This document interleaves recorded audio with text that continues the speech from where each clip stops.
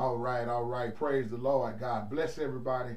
Just coming back once again with a little real talk on this beautiful Sunday night as I give God the honor, the glory, and all the praise. Now, I'm going to say this in this video, and this is going to be my last video on talking about drinking, because I just have to laugh at a lot of comments. Folks trip me out. And I want to title this video, As Long as You and God Got an Understanding, the hell with what everybody else think.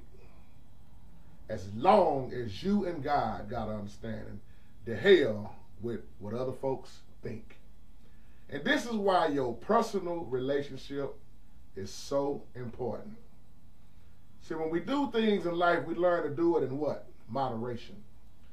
And we got so many people want to tell you this, want to tell you that. But let me pause right here for a moment and say something very important about religious people. Religious people is always the ones that want you to act just like them. Religious people are always the ones Jesus had a problem with in the Bible. The religious people always point fingers.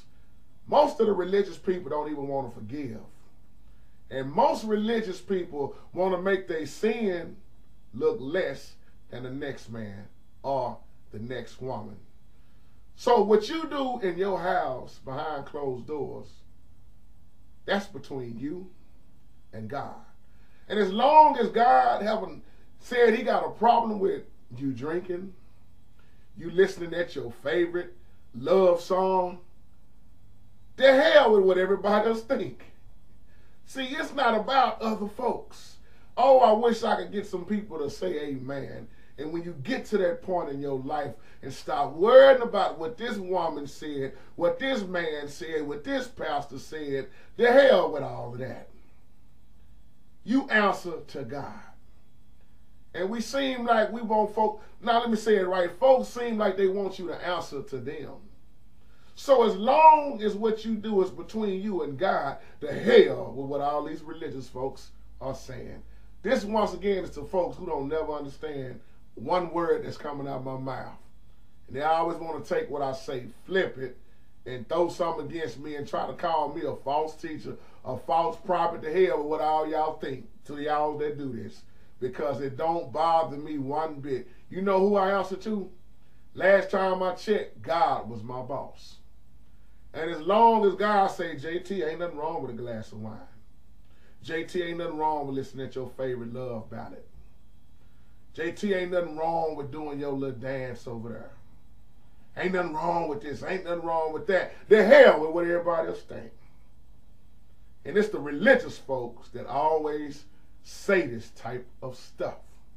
Now, I'm going to say this again. I hope people understand when I say it ain't about your damn religion. Let me say it like I want to say it. The hell with religion. It ain't about no damn religion in the first place. God never did create it. And if you get mad at the word damn, cut the video off, because I don't give a damn. And I mean that out of love and happiness. You cannot steal my joy. See, I'm saying the word damn, and folks really understand what that means. And most of y'all claim that y'all don't drink, you don't smoke, you don't get high, but you got a problem with everything else. So if you can learn to face yourself, then you wouldn't have time to point fingers at everybody else. See, I love how Jesus checked them religious leaders, those Pharisees. I love in the book of Matthew how he put them in place. And a lot of times as a child of God, we have to take time and put folks in their place out of love. Now, you might not like the way I deliver my messages sometimes. Oh, well, it might not be for you. But there might be somebody that's listening that could be helped. And just because you don't like it, stop thinking everybody else is not going to like it. Because what you don't like, somebody else might love it. So I just want to just say this, and I'll make this my last video about trying to explain about the relationship with God, as long as you got an understanding. But most people, you know why religious people don't get an understanding? Half of them don't study the word of God no way. They just religious. They go to church. Just like the Pharisees, all they were concerned about was the law. Never cared about nothing else looked like but the law. And when Jesus healed on that Sabbath, oh, they had a problem with it. They had a problem, look like, with everything that Jesus did. So that let me know that I'm in the right direction, because most people got a problem with me. And I thank y'all for that. Because if y'all didn't have a problem with me, I would start to worry about what I'm doing wrong. So when you're doing something right, when you're telling the truth, expect most people to not agree with you. So once again, as long as you got the understanding between you and God, if you want to listen at your music or whatever it is that you do, and I'm not telling you to go out and act a fool and sin and get drunk, whore around. No, I'm not saying none of that. I'm saying it's personal. What you do is what you do. And I'm going to say this again. People need to quit trying to make people do what they do. Well, brother, I quit drinking years ago. Well, that's you. You ain't me. I don't have no problem with that. And yeah, we always want to tell somebody, oh, I've been saved 15 years now. Yeah, you saved and you still cussing at your wife. Let me get all the way real. Yeah, you saved and you still horn around. You still saved, but yet still you ain't forgave your brother who you ain't spoke to in 20 years. But at the same time, you started talking about you love God. How can you love God and you don't even love your own brothers and sisters?